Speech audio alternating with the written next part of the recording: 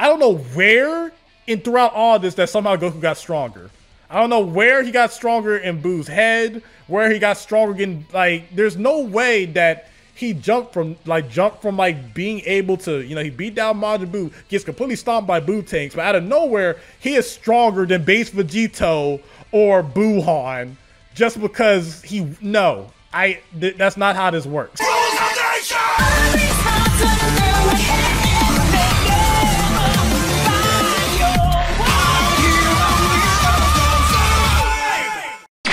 I know it's been a minute, but I've been seeing the comments about this whole Buuhan versus Kid Buu situation, and I've been thinking, it's little jokes here and there, but nah, y'all serious. Like, y'all don't play about this Dragon Ball Z stuff. Someone's going to get taken out if we don't discuss this. So I brought in my boy MJXTV. Shout out to my boy. Say what's up to the people.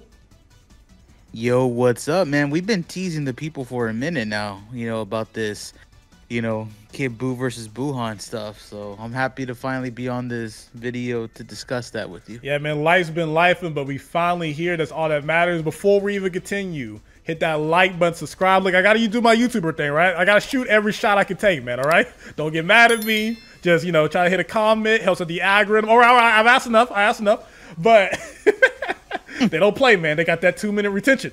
But we got to talk about Kid Buu versus. So I think the biggest thing that we got to talk about this is that the manga and anime version of the power scaling are different, but I also think there is some plot-induced stupidity in the anime that you just gotta admit is dumb and we can't take it seriously.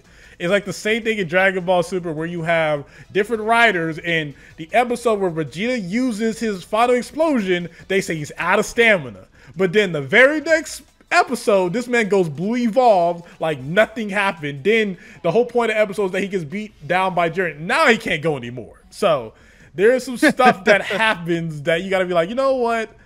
That contradicts the overall story. So do you want to go first with like discussing Kid Buu versus Buu? Like, how do you want to go about this, man?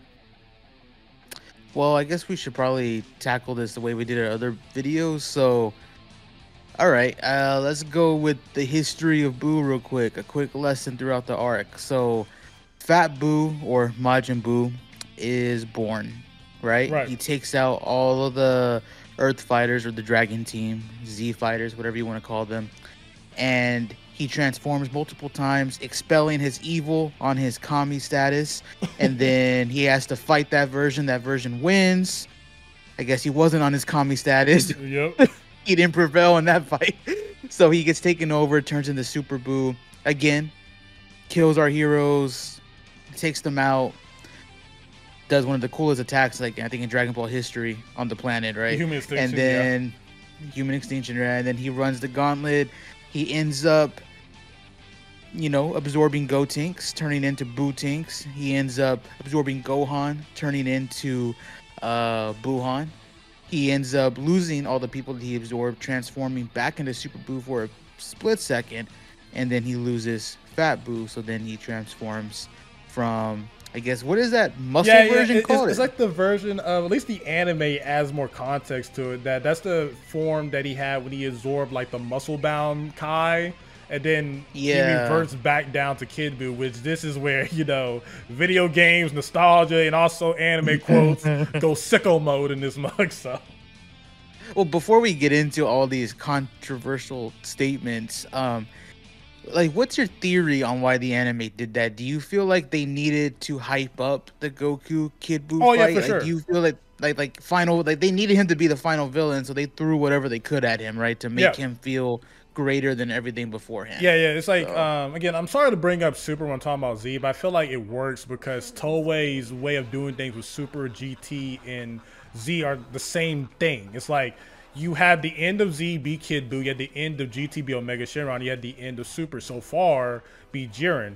And they all have a common denominator, is that they hype up Goku in all those last fights to be like the strongest fighter out there. And then you have the final villain, despite certain... with GT, it works fine. And I think with Jiren, it works fine, except now with Beerus.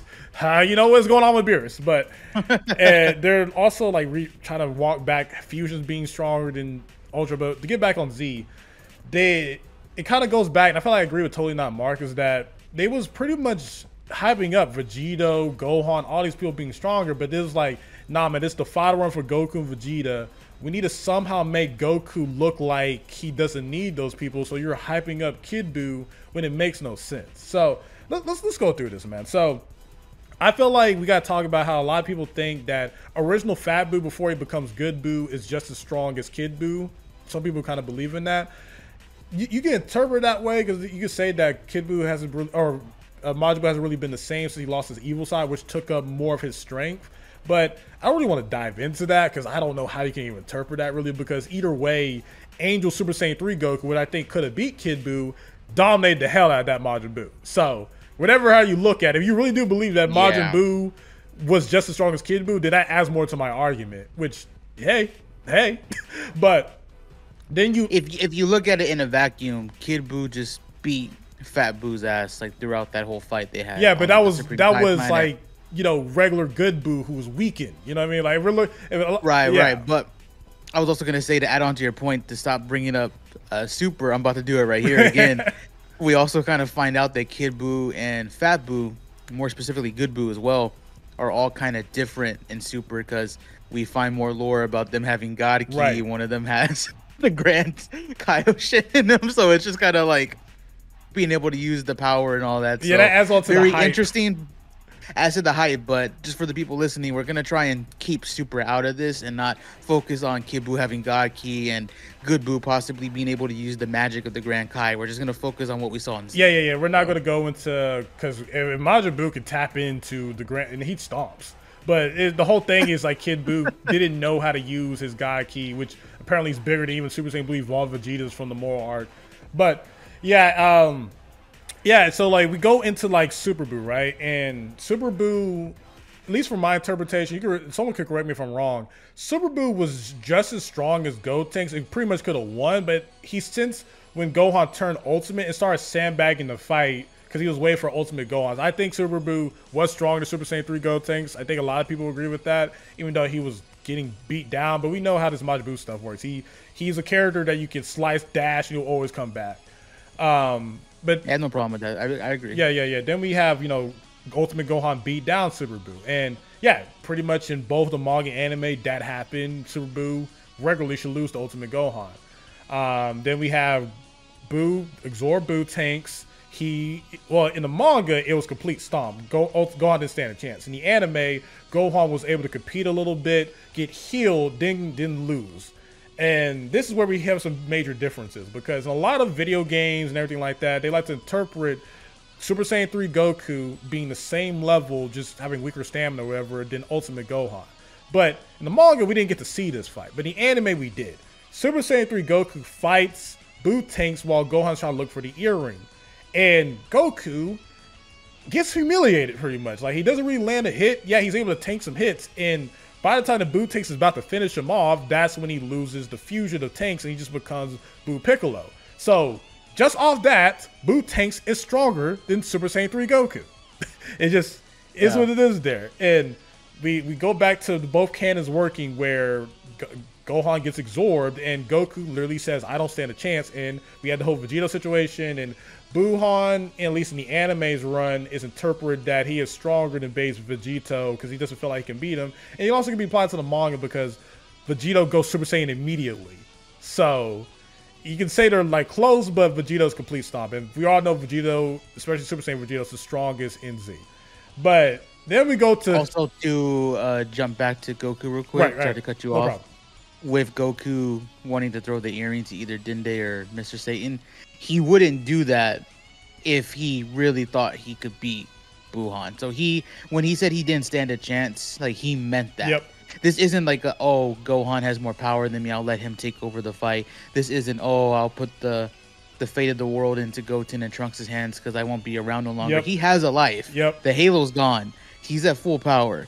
Yep. But he was still about to throw the earring to fuse with someone else who could possibly make him weaker. Yep. He would not have done that if he thought for if he was really scared of Buuhan, is what I'm saying. Yep. So. Yeah, like, and they even add more context to that. It's like, 'cause I remember I did this video when I responded to 6. It's like, Goku was still kind of weird in this arc because he did this whole, like, I'm hoping for the next generation, but like, when Goku knows that he doesn't have the power advantage, he is going for the kill because there's no one else left. And even when Goku and Vegeta fought Buuhan in the anime, it's pretty clear they didn't stand a chance. Yeah, Goku didn't go Super Saiyan 3, but we just saw that Super Saiyan 3 Goku didn't stand a chance against Buu-Tanks. He was not going to stand a chance against Buuhan.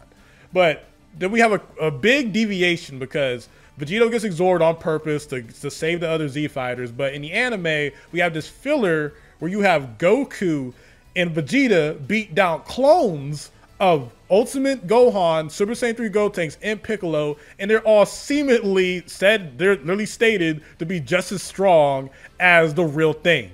And we have Super Saiyan Goku beat Ultimate Gohan, like low-key casually. Then you have Vegeta, who, mind you, couldn't even beat Ultimate Go. I mean, I couldn't even beat Fat Buu, but he somehow able to beat Super Saiyan 3 Gotenks and Piccolo in just Super Saiyan. I call BS. Like, some stuff you can like, oh, it's anime is different. Now this one, because it doesn't work, because in both canons, Goku says we need to fuse to beat Super Buu later on. All right? It is already shown that Ultimate Gohan is stronger than Super Buu. So, yeah, no, that's plot-induced stupidity, because that both happens in the manga and anime. So, that's one flaw to a lot of people's argument that Super Buu is, like, weaker than Kid Buu.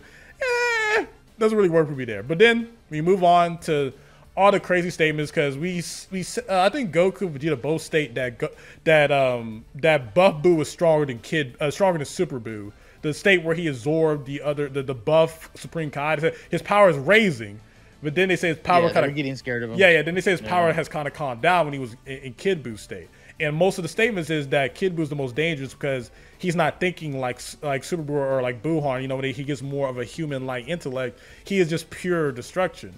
But then when we finally get to Goku versus Kid Buu in the manga, Goku just goes straight Super Saiyan 3. We give Vegeta with his statement saying that you're the best, whatever. But in the anime, Goku fights Kid Buu in Super Saiyan 2. Then powers up to Super Saiyan 3. Then we have the statement where this Buu is beyond all the other Buus until now. Now, again, I don't know how many times I can repeat this. I don't know where throughout all this that somehow Goku got stronger.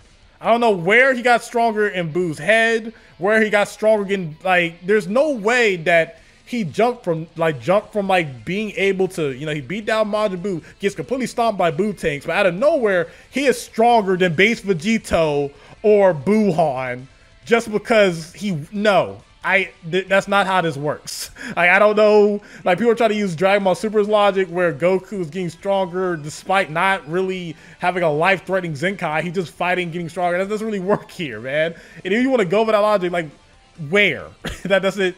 It doesn't work for Vegeta, though, because... Oh, yeah, for sure. If you really want to try and say they're on their tournament power / Goku Black stuff, where, like, just by Goku fighting Buu-Tanks for like 2 seconds was enough to raise him to Buu-Tanks' level, okay, sure, I'll give you that. But Vegeta never fought Buu-Tanks. Yep. He came back from the dead, and then in Super Saiyan he's able to throw hands with Buuhan, and Buuhan is just like messing around with him, but people want to use logic that, oh, Goku and Vegeta are doing better than like other set characters. And I think people have to remember these are like filler moments to fill in from the manga. In Super, a lot of that type of stuff happens, but a lot of people like to say it's a toy show, so they'll go blue for no reason. But in this instance, I think Toei thought it would be cooler to have Goku and Vegeta fight as a tag team versus like them running away from Buuhan while they argue who's gonna fuse. Well, we gotta mention the difference between Z and Super is that Super, in my opinion, is the main canon because we literally saw Toritaro had to retcon his own Gohan to fit in with the superhero / anime, where Gohan literally had no bang and he low-key using Ultimate in base. Out of a superhero, he is turning Super Saiyan and he's using Ultimate as a transformation. Even like so, it's different. But when you have the anime, like, we literally saw Vegeta be able to fight Super Saiyan 3 Gotenks and Piccolo at the same time in Super Saiyan and somehow win. And he hasn't trained, he hasn't done nothing. He just got his body, I think his body's gonna get erased, but he didn't do anything since becoming an angel. And also, it's heavily implied, both in the manga and anime, that Super Saiyan 3 Goku in his angel state when he fought Majin Buu, which you can argue Majin Buu before he lost his evil side was just as strong as Kid Buu, he could have beat Kid Buu. And Kid Buu beat down Vegeta in Super Saiyan 2, and low-key Good Buu, who should be weaker than that Majin Buu, was doing better than that Vegeta. And Majin Buu hasn't done nothing, Good Buu hasn't done nothing but be absorbed. So yeah, nah, I think people are just glazing Kid Buu because, one, nostalgia, how strong he is in the games, and also people are just using anime stuff when it contradicts the overall story. When you have these certain statements, these over-the-top statements, it just reminds me of in Super, where you had Jiren be stated before he even showed 80% of his power, that him like barely like bouncing off the spear ball before he even used both hands was already the strongest they ever faced. Which was like, that doesn't really work, because then you have like other people make Jiren power up, and now it makes it seem like Vegito and Fusamasu are so much weaker than like just Blue Goku. When now when we look back at everything, we all know that was BS. So yeah, that's my opinion. I think you can hype up Kid Buu because of how crazy he is, that he can probably be stronger than Super Buu. But I think on a consistent basis, Super Buu is stronger. Angel Super Saiyan 3 Goku is stronger. Hell, Vegito is definitely stronger than both Super Saiyan 3 Goku and Kid Buu. I just think there's too many contradicting statements or contradicting moments in the actual canon that affects on those anime moments that how are you going to have Super Saiyan 3 Goku literally get beat down by Buu-Tanks, then in a couple minutes, Super Saiyan Goku was able to beat down, like, Ultimate Gohan casually, but then like, literally get knocked out of Super Saiyan 3 against Kid Buu, get a power-up, and then, you know, he's still losing to Kid Buu. Like, it doesn't really work, in my opinion. Yeah, I mean, I agree with you overall. I just feel like if you really want to separate the canons of the manga and the anime, which I think you could do that with Super, and you could say whatever you want about the anime. Oh, Jiren is stronger than Beerus. That's fine, because we haven't seen Granola and Moro in the anime. If you want to say UI Goku stands above all the fusions, all the gods of destruction, he can't be touched by anyone, sure, that works for the anime. But with Z, the anime and the manga really do go hand in hand. So, but just to give it to you, if you really want to separate them, sure, you can make some weird argument about Kid Buu, but at the same time, like what TJ is saying, no matter what the characters say, or the narrator, or Goku, or whatever, it does contradict the overall story. And logically, Buhan, who did have Kid Buu in him, let's not forget that, should still be stronger than Kid Buu by himself with all the characters and fusions taken out of him. So, I don't know, but I will say, and TJ and I kind of pretty much answered this question earlier in the video, they really wanted to hype up Goku versus Kid Buu, and you can really see the different tone of writing once they get to the Supreme Kai planet. Once they get there, it's almost a complete 360. You have Vegeta saying, oh, this is a completely different league. How can these two be so strong, even though he saw Buhan and all of them? You have, like, Kibito Kai, oh my gosh, the heavens are shaking. I've never seen a fight like this, even though he watched Gotenks versus Buu. Literally just saw Vegito. Buu versus Gohan, saw Vegito. Like, it's a completely, like, I don't know, man. It's almost like a fever dream. Yeah, like, again, like, it's badass. It's badass. Yeah, no, it's definitely one of the best fights in Dragon Ball history. But like, people, you know, they love to push the narrative. I'm like this Goku fan. They always like, bro, like I'm telling you, people are glazing the hell out of this version of Goku. Like, hell, I still think Angel Goku fought Majin Buu is stronger than that Goku for obvious reasons. One, because he didn't have the stamina issues, whatever. But I can't even like. I know you want to give people bail. I can't even give people bail with this whole anime versus manga differences, because there's some stuff that works, but like in Super, there's two different continuities, but the manga bends into what the anime does. It just does. There's a reason why Goku's using Hakai when he didn't see Hakai in the manga, but he saw in the anime. Like, there's different stuff that they have to follow through. But in the Dragon Ball Z's era, the manga is king. All right, there's some stuff that they can kind of, like, I like to argue that future Gohan could have beat the future androids because the anime and how they did in the movie, and that's usually the main canon anyway because they like that so much better. But in the manga, Gohan was not winning that, right? But in this situation, like I've said it many times, yeah, they have the little deviations that are wild, but they still revert back to Goku saying that we need a fuse to beat Super Buu. they still revert back to like Goku needing the Spirit Bomb, all this stuff, and they still revert back to the fact that Vegeta was losing to Kid Buu despite him being able to beat Ultimate Gohan and Super Saiyan 3 Gotenks, but Majin Buu is low-key doing better than that Vegeta. And yeah, and Majin Buu hasn't done nothing since being absorbed. So yeah, no, it just doesn't work for me, man. Like, you can highball it, you can remix it. Hell, man, you can do a DJ Khaled, you can put him on the soundtrack. But yeah, no, it doesn't work. I think the main canon story is telling you that you can argue Kid Buu being more wild, it could probably beat Super Buu. You can argue that.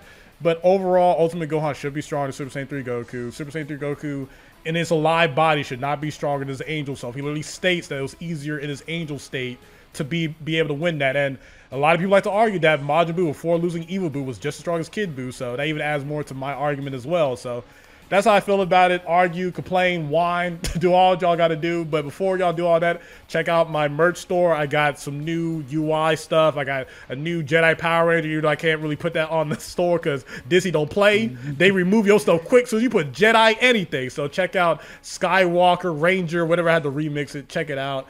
And shout out to my boy MJ. Check out his many stuff he does. Very talented guy. And I always appreciate him as a friend. Appreciate it, man. All right, y'all. SonTJ, peace. Love you all.